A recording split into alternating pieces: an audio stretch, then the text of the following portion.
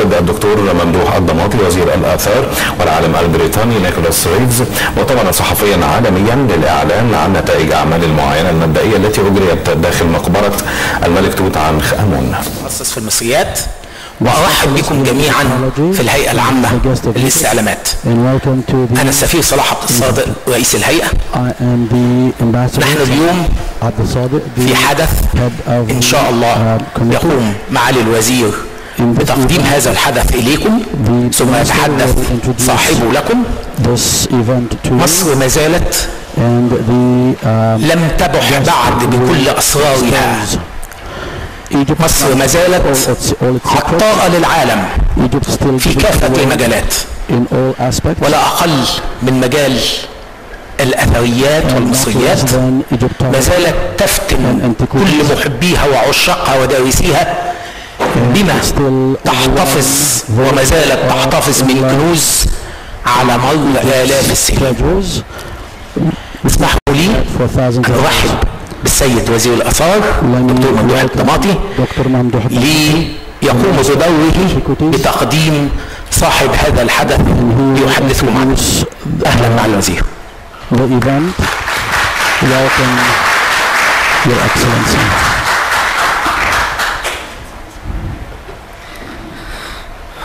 شكرا جزيلا سيادة السفير صلاح عبد الصادق رئيس الهيئة العامة لاستضافة هذا الحدث الفريد المتميز. الحضور الكريم، الحقيقة منذ أن نشر السيد ريفز بحثه في شهر يوليو الماضي والأصوات بدأت تتعالى، هل سنجد نفرتيتي أم لا؟ اتصلت مباشرة بالسيد ريفز ودعوته إلى زيارة مصر لكي نرى على أرض الواقع، نذهب إلى وادي الملوك مع مجموعة متميزة من الباحثين، السيد الدكتور محمد صالح أستاذ الآثار المصرية بجامعة عين شمس ومدير عام المتحف المصري الأسبق، السيد الدكتور خالد العناني أستاذ الآثار بكلية السياحة والفنادق قسم الإرشاد جامعة حلوان وحاليا المشرف على المتحف المصري الكبير، والسيد الدكتور محمود عفيفي رئيس قطاع الآثار المصرية. معي ومع السيد ريفز قمنا بزيارة وادي الملوك. أحب قبل ما أتكلم سريعا على الزيارة أن أعطي لسيادتكم فكرة عن هذه الفترة التاريخية ومدى الأهمية وليه الاهتمام وهذا الزخم الكبير. عصر العمارنة هو المعروف باسم عصر العمارنة. أفندم؟ Excuse me? Somebody is asking His Excellency. أعتقد في ترجمة شغالة. Yes.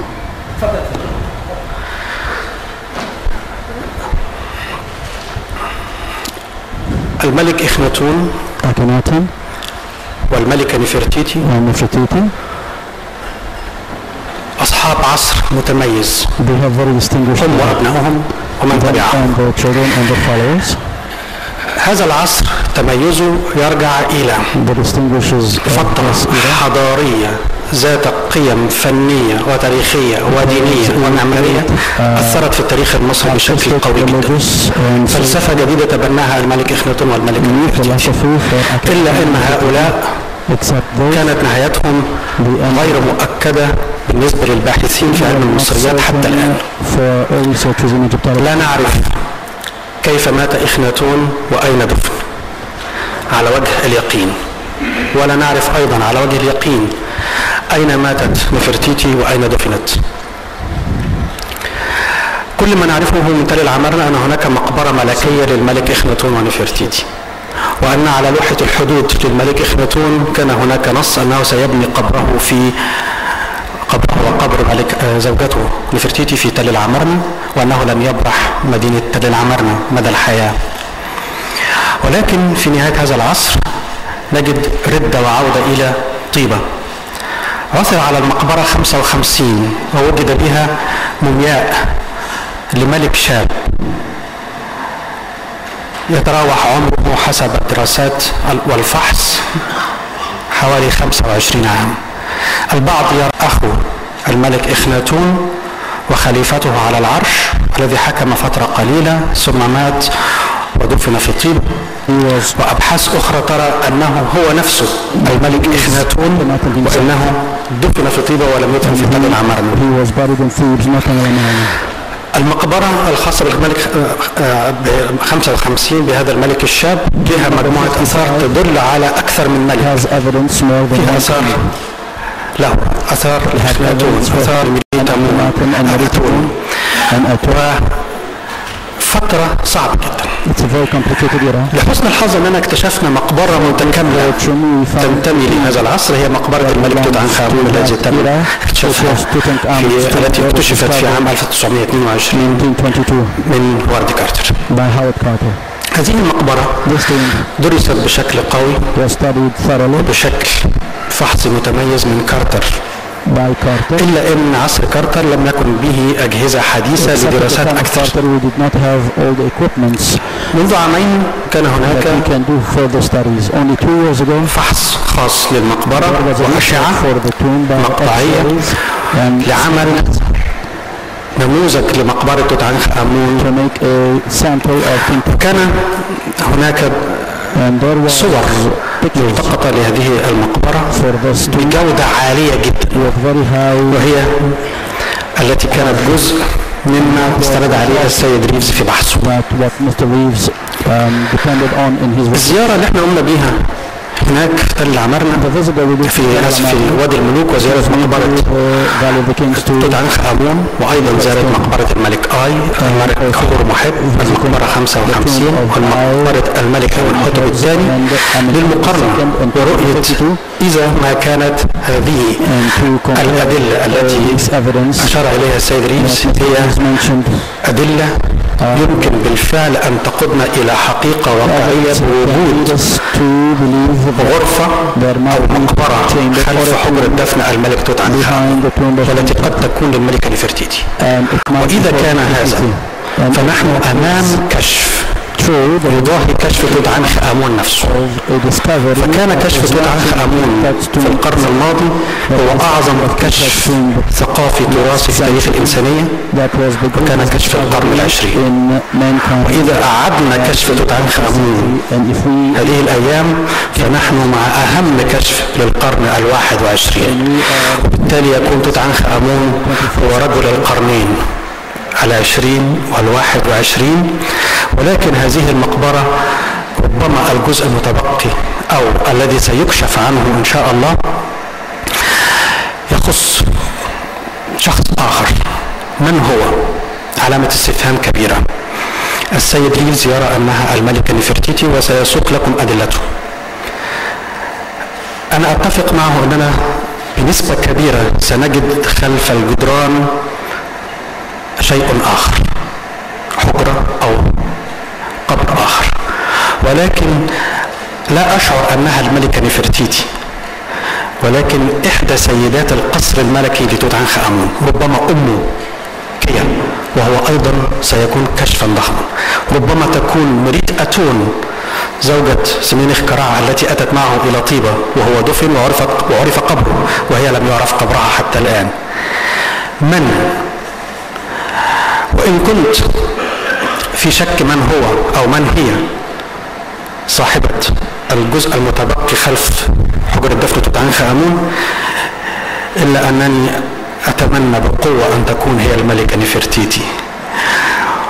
وبالتالي سأقدم لكم السيد نيكولاس ريفز، باحث في علم المصريات متميز له اسم معروف بين الأثريين، وبالتالي تؤخذ أبحاثه بجدية ونظر وتأني. هو سيقدم لكم رؤيته عن هذا البحث ونتيجة زيارتنا للأقصر اليومين الماضيين. السيد نيكولاس ريفز، تفضل. شكرا.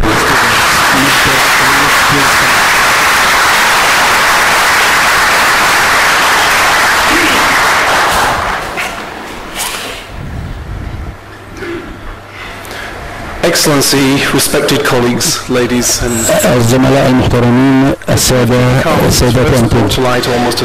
مقبرة توت أنخ آمون جاءت إلى العالم بهوى كارتر زيادة هذا القرن. لا تزال الاكتشاف الأعظم في هذا العالم. الحقيقة التي واجهناها الآن أن المقبرة قد تكون أكبر مما تخيل الأثريين القدماء. عندنا من الدلائل بالأجهزة المتقدمة والتصوير الرقمي وجود بابين لم يتم فتحهما. والجدير بالذكر أحد هذه الأبواب قد يؤدي إلى مقبرة نفرتيتي. في دراساتي لهذا تم من شهرين فقط في مقبرة نفرتيتي. البحث أخذ 18 شهر واختبار وإعادة اختبار وتم مراجعته مع كثير من المتخصصين الذين لم يعارضوا ولم يتحدوا أفكاري أو محاولاتي. وتم سؤالي من 90,000 من خلال النت وناقشت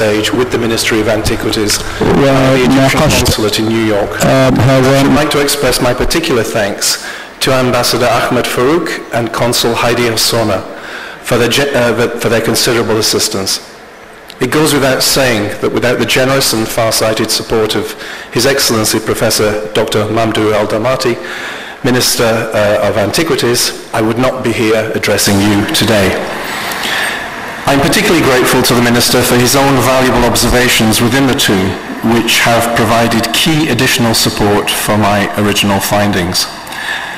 I'd like now to lead you step by step along the evidence trail and explain the specific reasoning behind the dramatic conclusions I draw from it.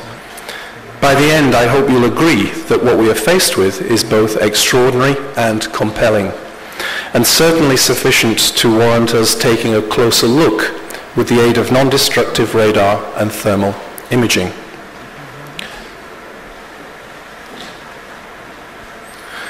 Even before these latest developments, it was becoming apparent to a number of scholars that Tutankhamun's tomb represents a far more complex assemblage than has previously been recognized.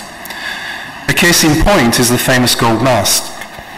Gazed at by countless millions for the past 90 years, no one had actually noticed that this mask had never been intended for Tutankhamun at all. 6 years ago, at a conference held in Luxor to celebrate the opening of Howard Carter's house, I was able to show that the separately modeled face of Tutankhamun set within that mask is an ancient replacement, and that the headpiece had in fact originally been made for a woman. How do I know this? Because its functionally pierced ears indicate that the mask had once carried earrings, a form of jewelry never worn by kings beyond infancy. Furthermore, the cartouche has been altered. Comparison with traces of text inside the king's 4 gold canopic coffinets reveals the woman in question to have been Nefertiti, the original owner, as we are now beginning to see, of as much as 80% of Tutankhamun's burial furniture. With a mask and a burial equipment like that, it's obvious that Nefertiti had been no ordinary queen. فرش الجنائي كان مجهز إلى الملكة. توفت قبل إخناتون وإنها دفنت في العمارنة أثبت أنه خطأ. It was simply because she changed her name. هو غيرت اسمها. Promotion first to the position of co-regent or junior ruler alongside Akhenaten. على أنها أخذت رياضة مع إخناتون. Independent pharaoh with the name Smenkhare. وأصبحت باسم منفصل تماما. Most of the equipment employed by Tutankhamun had been prepared during Nefertiti's co-regent phase. والأساس الجنازي تم تأسيسه في She had never actually used وهي furniture suggests that تحكم مع she إخناتون. had access to something very much better, a burial equipment commensurate with her final status as fully fledged pharaoh. We cannot تقديم say for إليها certain because no مقبرة evidence for Nefertiti's actual كفرعون burial وليس come to light. Or كولي من العصر. Nefertiti's burial had come to light until a year and a half ago.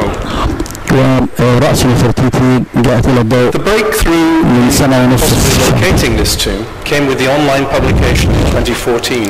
في سنة 2014 Tutankhamun's burial chamber. تم تصوير This had been تصوير commissioned by the رقمي Ministry of للمقبرة Antiquities from the conservation company Factum Arte فاكتوم آرتو and it combined high resolution photography على painted scenes الصور والألوان في الحوائط في المقبرة which underlie these scenes.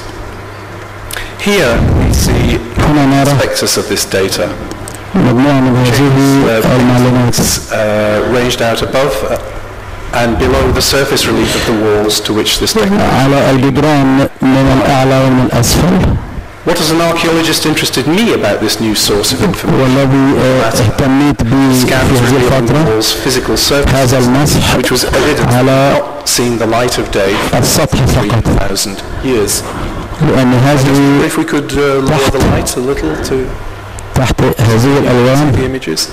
تحت هذه الألوان بعض هذه الألوان لم ترى الضوء لمدة 3000 سنة. رجاء تخصيص الإضاءة I checked and rechecked every inch of the factory scans at all levels of magnification. The walls on the south and the east revealed little out of the ordinary. الشرق وجنوب المقبرة highlighted in yellow on the location plan باللون أصفر told a very different story. تقول قصة مختلفة تماما. Here we see enlarged scans of the west wall. نرى مسح كبير للحائط الغربية on the right. في إيجابي في الشمال وسلبي في الشمال. Broken horizontal lines in the center of these scans which are mere نتجاهل الخطوط المستعرضة throughs of the overlying painted surface.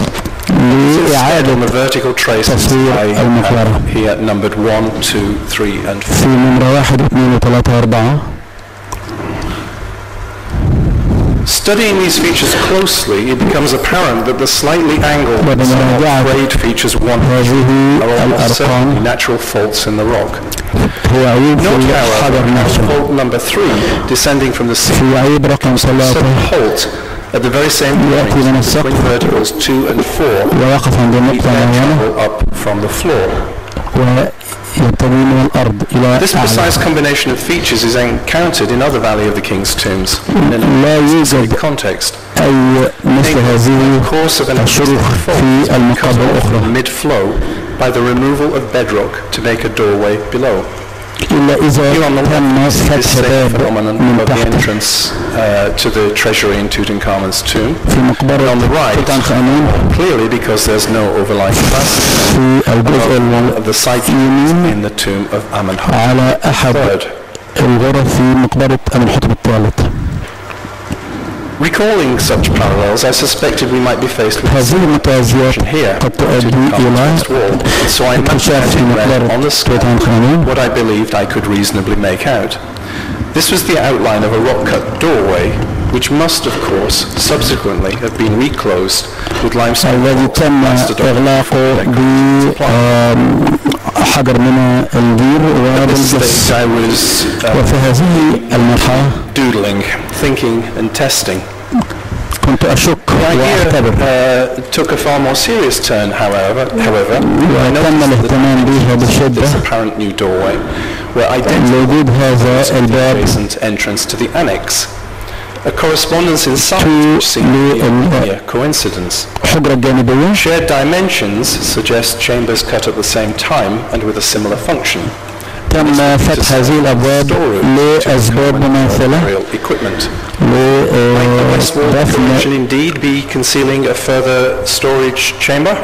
هاورد كارتر What renders the situation all the more intriguing is that it's possible actually to demonstrate that an additional storage chamber at this point had almost certainly been intended by جانبية جديدة.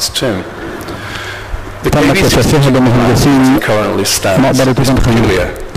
But Carter وهذا مميز جدا. does in fact conform in all its fundamental respects to that of a regular world tomb if it's manipulated a little. At left we see كانت مجهزة لدفن ملكي. ground plan. One at the top shows خريطة لمقبرة توت عنخ آمون. Two below is the excavator's proposed reconciliation, achieved by simply turning the yellow highlighted burial compartments 90 degrees to the left. لو تم تحويل الجانب الأصفر إلى الشمال. With the plan of a regular world tomb, وفي الرسم رقم 2 we see that the Tutankhamun version currently lacks 2 side rooms.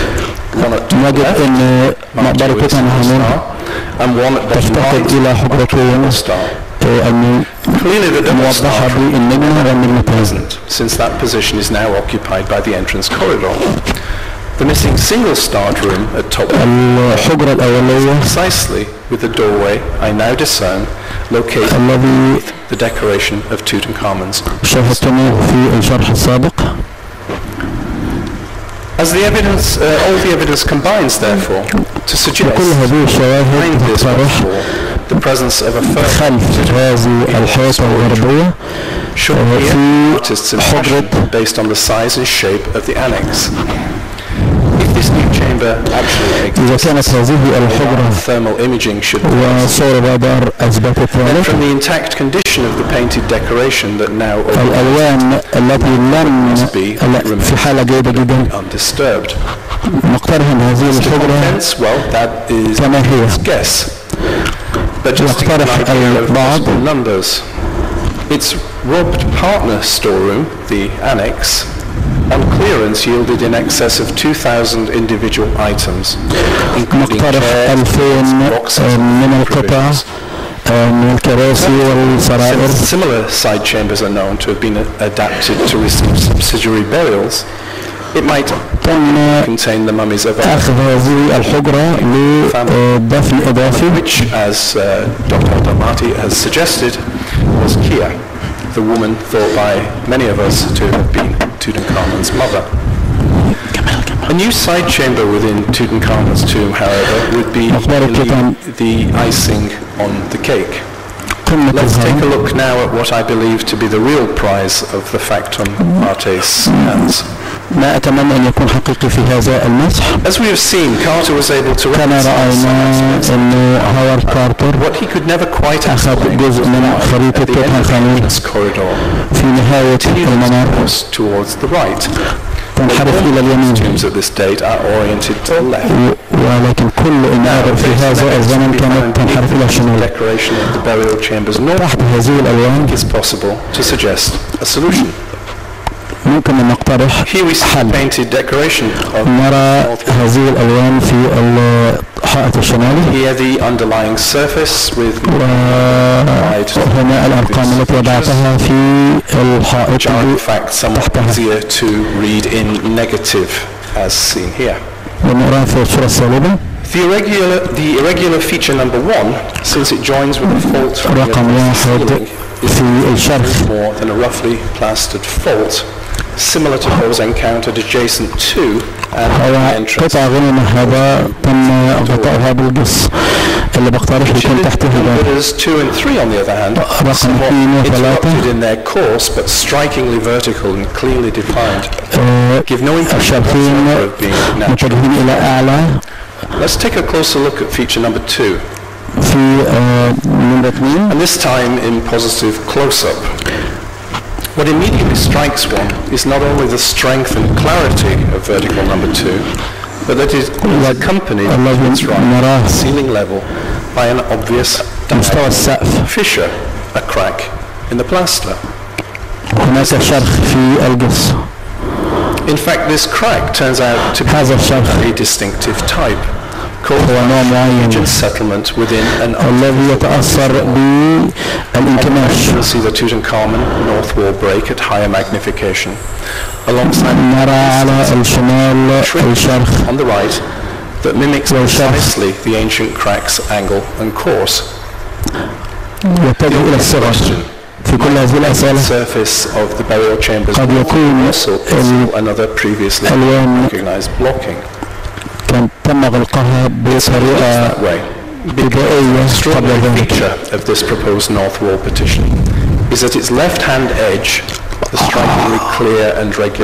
على الحرف الشمال lines up precisely with the antechamber's west wall, as if representing a continuation of the tomb along this very line.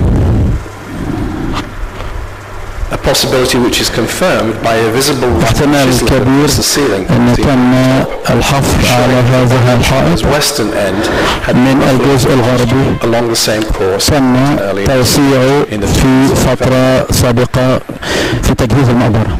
This scattered evidence combines to tell us two things. كل هذه الشواهد تقول لنا أن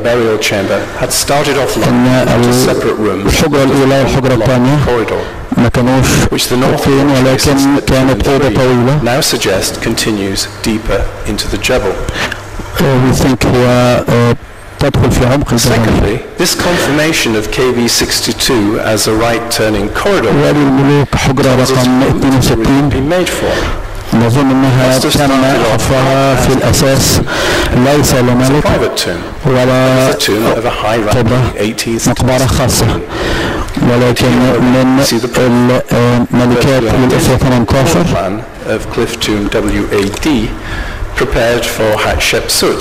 المقبرة التي تم تجهيزها لملكة حتشبسوت. Let's return now to that proposed north wall blocking. This time نرجع إلى grouping of shapes at 4, 5. هذا الاختبار للحائط الشمالي. Is what I think we're able to disentangle from these traces, which have been muted but not entirely concealed. التقسيم باللون الأحمر تم لإيضاح الرسومات والألوان ولكن لحائط جزئي وباب يؤدي يتم إغلاقه وغطاؤه بالقص. Significantly, this is a type of blocking encountered elsewhere. من الواضح أنه هذا تم قبل ذلك في مقبرة توت عنخ آمون to separate the antechamber. غرفة التخزين فصلها عن غرفة الدفن. This internal service doorway was discovered by the minister himself during our recent visit to the tomb. تم اكتشاف هذا الوزير نفسه في الزيارة الأخيرة. The smooth, softer-looking surface of the partition at the top, and the hard finish of the internal doorway area. الباب أملس وفي الجزء الأسفل هو خشن. Finish of the sealed doorways discovered by Carter. يساوي الباب الذي اكتشف بكارتر انه كان مغطى بجزء خشن. But why employ an artificial partition with internal doorway when the normal method of separating chambers was to employ a wall of living rock pierced by a simple rectangular access of the type we see here? كما نرى في هذه الفتحة ده الطبيعي في الدخول من الحجرة إلى الأخرى. الإجابة في هذا ما أريد أن أقدمه لكم. هناك حائط اصطناعي بين حجرة الدفن the enormous component panels of Tutankhamun's nest and gilded shrines. And for this, the full chamber corridor had been required. اكتشاف ممر إلى الحجرة virtually identical artificial wall plus service doorway. هناك باب للخدمة على الجنب بعد مقبرة توت عنخ آمون وحجرة الدفن توت عنخ آمون لأسباب عديدة. يقدم لنا عدد من الأثاث الجنائزي لنفس المقبرة. إذا كانت هذه then what is hidden beyond will not be the level of an ordinary queen, whose rank will have disturbed merely a small single shrine. نعتقد أنها تكون لملكة عظيمة وكان لها امتيازات فرعونية كبيرة والملكة التي توافق هذه المواصفات هو نفرتيتي. بدأنا نرى أن توت عنخ آمون لم يأخذ فقط المقبرة لم تنتهي، والدلائل في مقبرة 62 أثبتت أن توت عنخ آمون أخذوا للجزء الخارجي لمقبرة ملكة. ما يثبت هنا أن هناك مقبرة داخل المقبرة، ولو بحثنا عن المتوازيات نرى واضحا أن مقبرة 14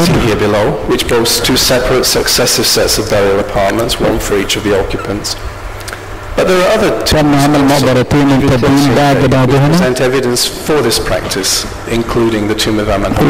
وكان هذا يحدث بكثرة بين حورمحب وأمنحتب الثاني. Of these various conjectures is provided by two technical discoveries made by the Getty Conservation Institute during their مؤسسة جيتي أثبتت بالتقنية العالية. The first discovery made by the Getty was the North Wall. أول اكتشاف أن الحائط الشمالي الألوان على الجسم كانت مميزة مختلفة عن الحوائط الثلاثة الأخرى. Second and even more extraordinary, والمميز أكثر أن هذا الحائط الشمالي والحائط الشمالي فقط تم تغيير في الماضي، تم تصويره على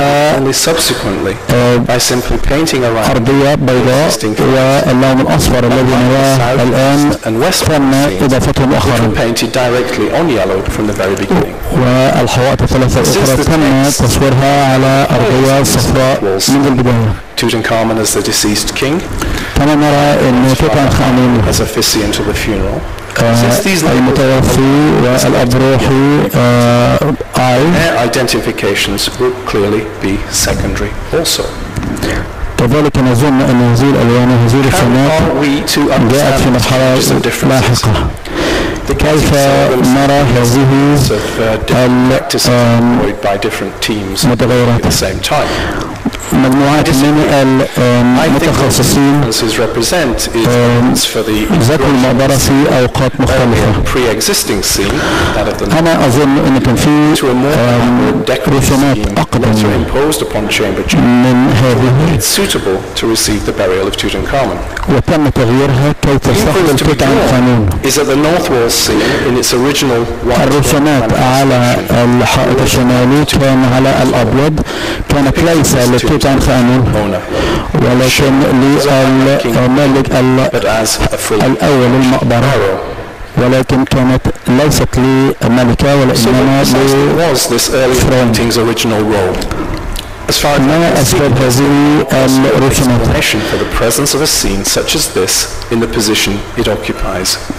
نرى هذه الألوان في الموقع الذي هو عليه. In other words, it had been placed there across the corridor to conceal the existence of a continuation of the tomb beyond this point. تم غطاء هذه لقطع ممر يذهب في نهاية المقبرة. See a particularly clear example in the tomb of Horemheb. نرى هذا في مقبرة حورمحب. Of the god on the far left, eloquent testimony. والإله على الشمال تم بتره لأنه تم قطعه. الفرق بين مقبرة حورمحب وتوت عنخ آمون looks to be the sole surviving instance of such a blocking that has not been broken through in antiquity. ونظن أنه تم فتحه في الماضي. Its painted surface. What lies behind? الحائط وهذا